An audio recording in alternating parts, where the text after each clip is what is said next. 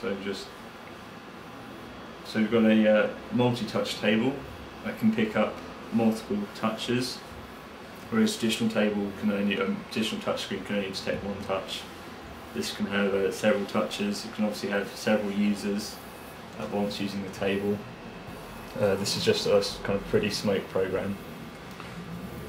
So how many fingers can you detect at once? In theory, as many as you want. I think this one has a cut-off of 8 for processing reasons, because the more fingers kind of puts more CPU strain on the computer. So what kind of technology is this?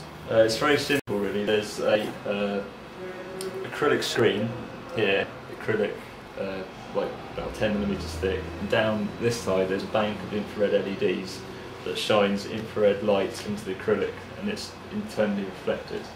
And when you touch on the screen, it breaks that internal reflection. And what happens is a webcam underneath. If you want to come around, you can have a look. Underneath, there's a webcam. In the dark? Yeah.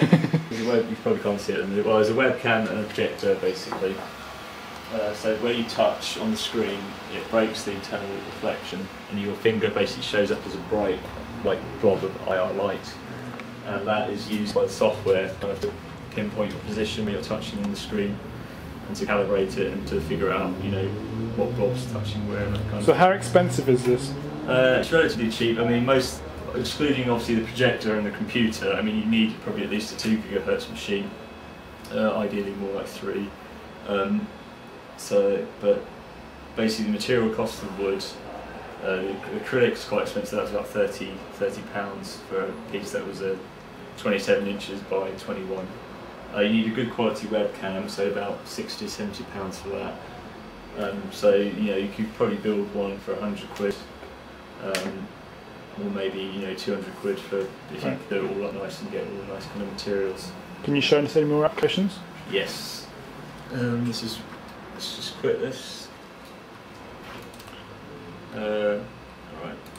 There may be a seamless jump to this other application. Yeah.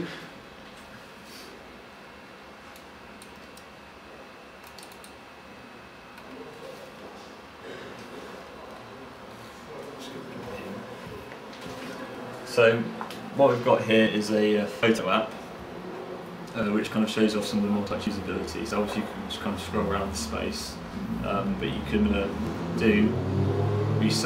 using the multiple touch, you can resize or kind of rotate the images, position them, kind of hold on to one, drag the table. Obviously you can have more than one user at once using this.